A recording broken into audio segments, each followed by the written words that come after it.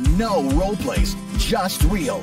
Chris and Lorenzo share 4 decades of combined experience to help you become a more effective leader. We've never really, as a workforce, spent a lot of time on making sure we're developing good leaders. We'll be able to share stories, experience, mistakes, failures, successes.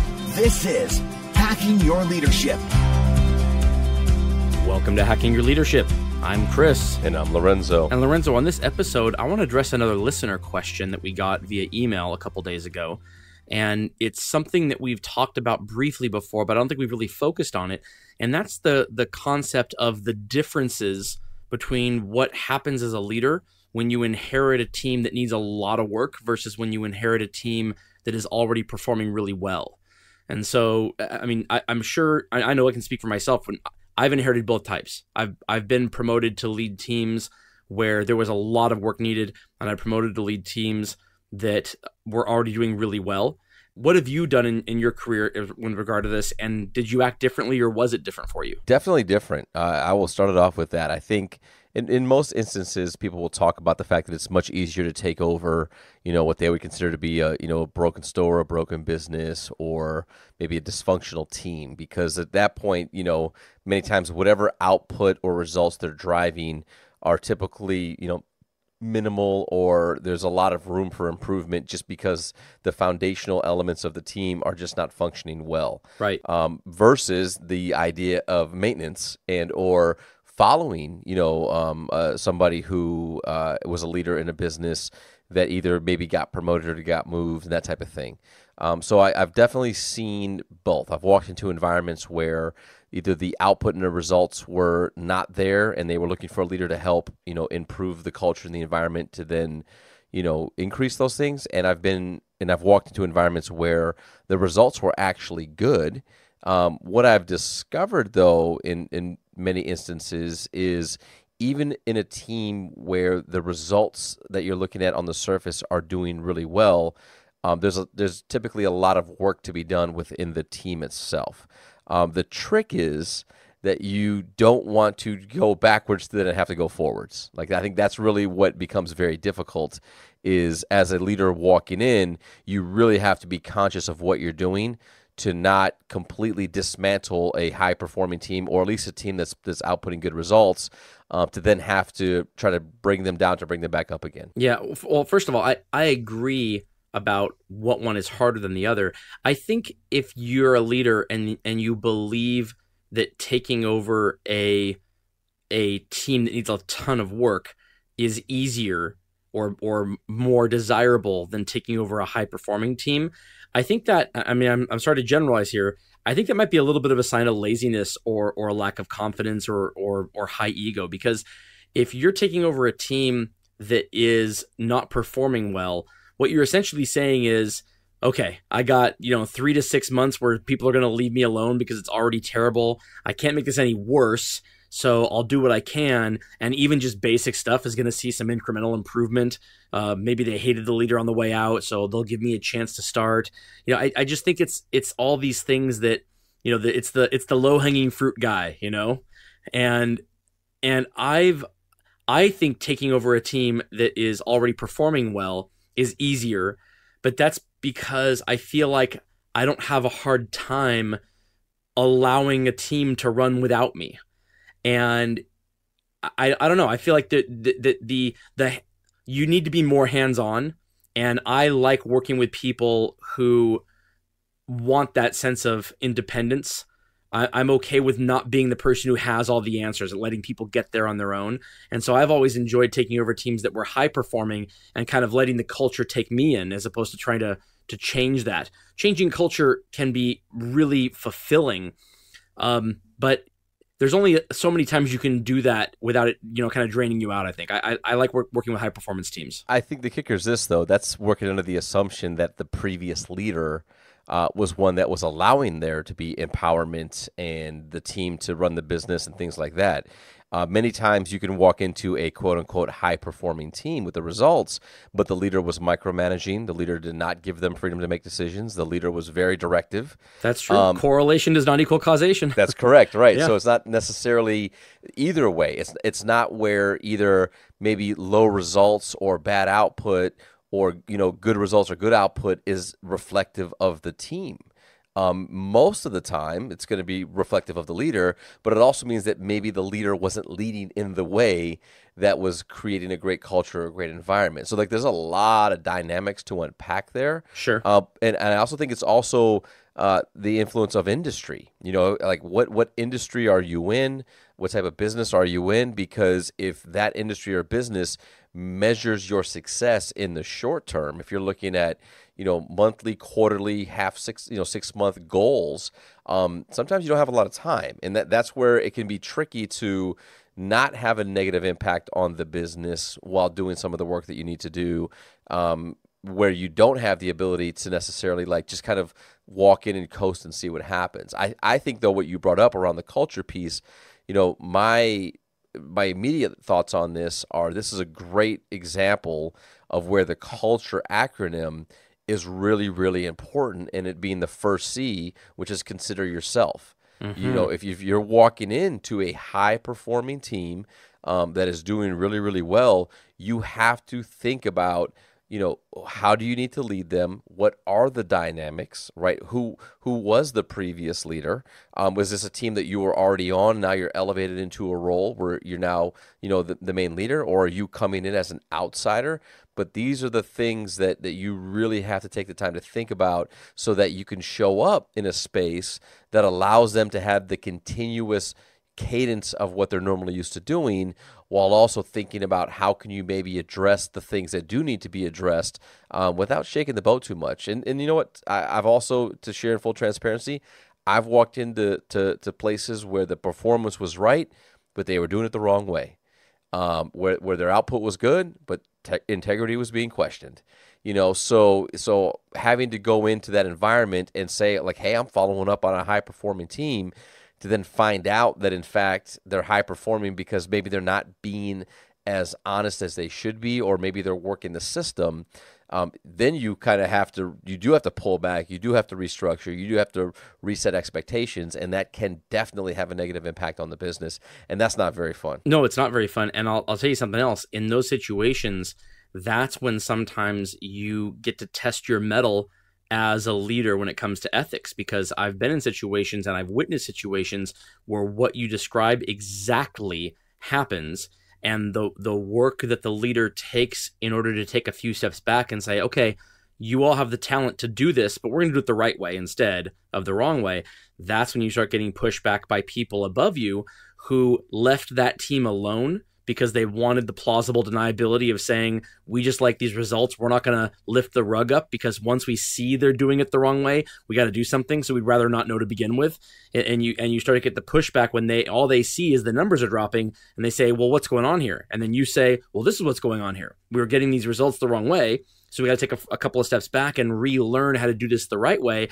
You start getting people who are like, well, let's see if we can do it while still maintaining those numbers or whatever it looks like, the kind of the veiled encouragement. And I have seen leaders go both ways. I've seen leaders stand up and say, there's going to be a period of retraction here, but I'm confident that over the long term we can get there, and been told, all right, let's see what you can do. And I've seen leaders not have the courage to say that, and they fall in line and they continue doing things the wrong way. And you know what? They may be able to get away with it for another year or 2 years until they move on and get promoted, and because they maintained those numbers or made them better or whatnot. I can't see that being fulfilling long term from a personal standpoint of feeling like you accomplished anything. Yeah, no, I completely agree with that, and I think that it's it's an interesting dynamic, and I think it really, it's a tough spot to be in, especially like if this is the first time that you're maybe leading at that level. So like I think it's specifically into retail, if you're going into a store as a general manager or, the head person in charge of that location, that can be really difficult if it's your first time doing this, because the temptation is normally, I want to put my name on this. This is my first, real responsibility of having a team or a store. This is what I've always envisioned. My way is going to be the best way, no matter what's going on here. There's all these things that can happen that will immediately have an impact on the culture and on the environment. And it's rare that somebody in that space is comfortable enough with how they lead to understand that they've kind of got to balance that as they go. I don't think, I mean, I'm sure there's exceptions to this, but I was going to say, I don't think the people who go into those spots and they immediately try to put their name on things and their stamp on things, I don't think they're doing it largely because of ego. I think the people who get promoted to these teams largely get promoted because they're seen as a positive influence as a leader and that they could take on a bigger team. So I think it's more of the sense of trying to validate their own existence or justify their own existence. They don't want to have that first call with their boss after 2 weeks or after a month or whatever it is, and have to say, yeah, I really haven't done much. I've had some cool conversations with people, but the team is so high performing that I didn't really have to change much. It doesn't sound inherently good on paper to say, basically, you put somebody in here and I could have stayed home. And that's not what they're saying. It takes a tremendous amount of leadership talent to say, I can do no positive here, so I don't want to do harm either. I'm just going to let this high-performing team do what they do well and watch them do it and then give them accolades. That takes a lot of confidence as a leader to do that. And I think a lot of leaders have a hard time, A, doing it, or B, articulating that that's what's going on to their own boss. Yeah, or just sitting back and understanding that they've got to get a read on the situation. Again, it's very different if you are a part of a team and you get promoted in that same team, because you got the inside scoop, you know what's going on, you know how the team performs. Maybe you've got some, people that you worked with that you don't like, that you now have the title and can have some different influence over. But I think in the space of coming in as a leader into that type of an environment, you're right. It takes a lot of understanding who you are, how you lead, the dynamics of culture, the dynamics of environment, to just be able to sit back and see and watch, and then utilize the opportunity to learn from your team to better understand what's actually going on with the team and how they are getting the results they're getting, and then having the quick assessment to realize, okay, are they down the right path, and I can show up as a different version of myself and be able to offer them support that they're used to, but also with a little bit of a spin to it, or are they, have they been misled, mismanaged? They're doing these things the wrong way, and now I have to figure out a way to create a strategy that will allow us to get back to where we should be going without taking on all the noise of a lack of the performance that's already been happening there. I think that really does speak to really good leaders who are capable of doing that and being able to put their own ego to the side. Instead of walking in and being like, I'm going to have this impact. I mean, look, I remember my first leadership meeting, right, when I first became a GM many, many, many years ago.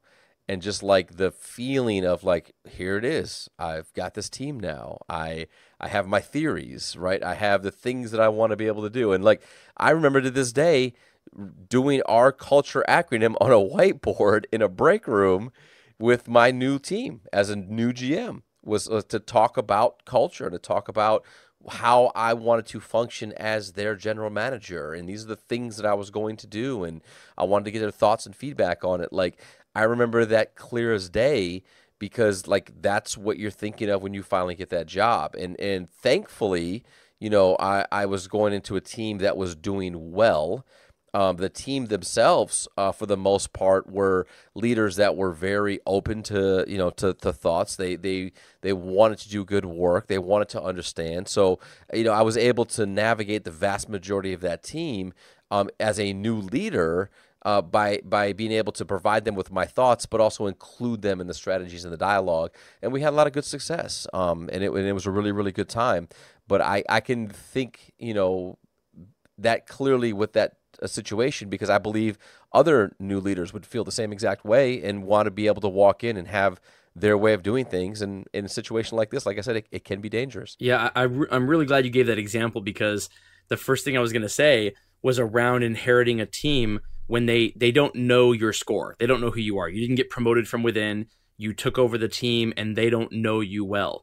And I like that you gave that example of the first time you became a GM, because that's exactly what that was. And I think the importance of making sure that you eliminate some of the apprehension of these people not knowing what to expect. So you'll get people on the team that you inherited, and the guy or girl that you replaced They either liked that person or they didn't like that person, but they knew that person. They knew what to expect from that person. And sometimes, even if you don't like a leader and you might be happy that they left, the new person coming in, there might be some happiness there that you get somebody new, but there is definitely some apprehension over, oh my gosh, is this person going to be worse than the person before me, or you don't know what to expect yet. So it's super important that while you are taking time to take a step back and not try to put your name and your stamp of approval on anything, you are not so stepped back that your team ends up living in apprehension for 30 or 60 or 90 days because they don't know who you are. There's a difference between trying to impact strategy and trying to impact the implementation of strategy versus not having a presence at all, except ones that are solicited. There needs to be unsolicited conversation between you and your new team, even if you're not trying to tell them how to do work. Yeah, what makes it even more fun is when that previous leader is still there and now reports to you as an assistant manager. Right. Yeah, because that just is, again, it's challenging, and I think that to your point, you've got to be able to provide a level of leadership that allows them to understand who you are as a leader, what you stand for, and what it is that you're trying to accomplish, but also, being respectful of the work that they are doing and being able to walk in and congratulate them on the results they've gotten and talk about, you wanting to understand and learn what it is that they're doing and how you can best support them to continue the work that they have going on, while at the same time figuring out ways to fill gaps and provide a different level of leadership. And I think that really truly becomes kind of the definition of servant leadership is, how do you want me to show up that allows us to continue and grow on the work that's already being done, while also being able to find ways to add value and accelerate the team dynamic and the development of the organization. Right, totally. Anytime you can pay homage or honor the positive work that has been done going in, you give them comfort in that you're not trying to dismantle stuff, that you're here to do what you can to help them with their development, but that you're not trying to take away from everything that they've accomplished before you even got there. And with that, it brings us to this episode's 1 Minute Hack. The 1 Minute Hack. All right, so for this episode's 1 Minute Hack, here's what I'd like for you to do. If you find yourself taking over a team that is high performing, so the output, the results are such that they are ahead of the organization or they are achieving and exceeding the goals that have been given to them, here's what I want you to do. Get out your pen and paper, and on one side, write should, and on the other side, write shouldn't. And underneath those words, I want you to do 3 things as you're thinking about how you implement yourself into this team. So here's the things that you should be doing. Number 1, you should be spending time with the team to get to know them and taking every opportunity to let them know who you are. The second thing you need to write down is finding ways to call out the work they accomplish without you. Again, this is what you should be doing. Making sure that they feel recognized, that they understand that the work they have done has been good work and that you're not taking credit for anything that's already been there. And then the third thing that you should be doing is validating processes to make sure they're being achieved the right way. As we mentioned earlier on the show, you can have output and great results, but they could be done the wrong way. So you need to spend some time making sure that, in fact, they're doing things the right way. On the other side of the page, under the shouldn't things, you shouldn't be invisible. You should not be just showing up at work, spending time with only a few people, and not being accessible to the new team that you're leading. You shouldn't be trying to implement your own strategy in the first 90 days. Now, if there's company strategy or changes or things that you're responsible for making sure are implemented, yes, you should do those things and make sure you explain that these are the company's expectations, but nothing that's from you directly that you feel is your own stamp of what you're trying to get the team to accomplish. And the third thing that you shouldn't be doing is questioning processes and behaviors in public. If you want to figure out what's going on or you're unsure of something, find that with other leaders that you have or people that you can speak to offline, but be very conscious of making sure that you are not questioning everything that's happening in front of the team when you have not yet had the chance to meet them and build a great trustful relationship. I think it's a fantastic 1 Minute Hack. I love that those are very, very tangible things to do and not do.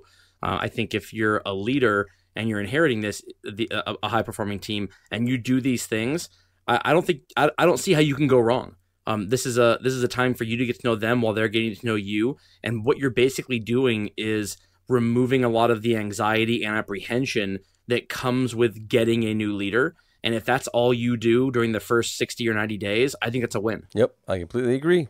And with that, it brings us to the end of this episode. This is Hacking Your Leadership. I'm Lorenzo. And I'm Chris. And we'll talk to you all next time.